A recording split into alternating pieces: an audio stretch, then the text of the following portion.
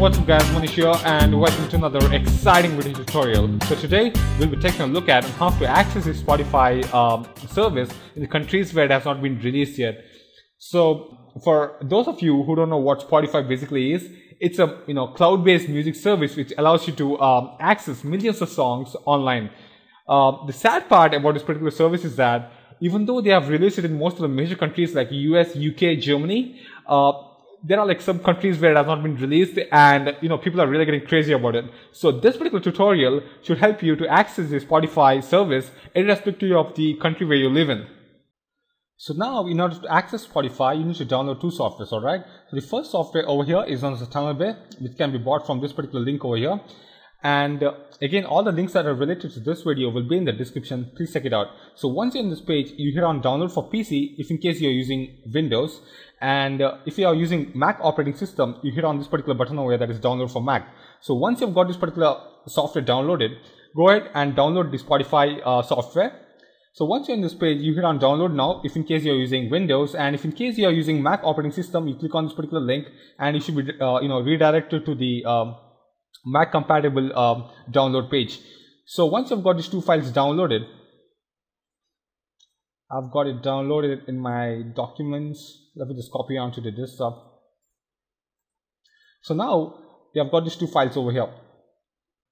So as I said to you before, Spotify service is accessible from countries like US, UK and Germany, right? So now what we're going to do is that we will change our IP address temporarily to an UK or US based location with the help of this particular application over here.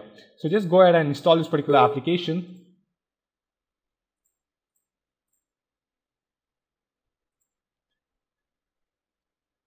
So once you have installed this particular application, this particular software expects you to create an account. So just go ahead and create an account. It hardly takes like a minute. So once you're done creating an account, you need to log in with that particular ID. Since I've already created an account, I will just log in with my ID and password.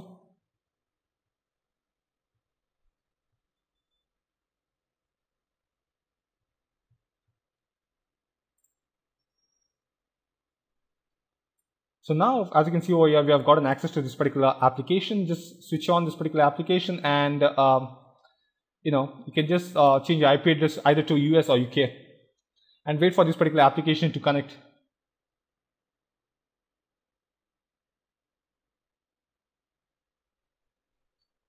So now, as you can see over here, the application is up and running. And then what you're going to do is that you need to install this particular Spotify software over here. Run the application, and now what you're going to do is that we will let me just minimize it. Okay, now what you're going to do is that we need to log in with our Facebook ID. So I will just log in with my Facebook ID over here.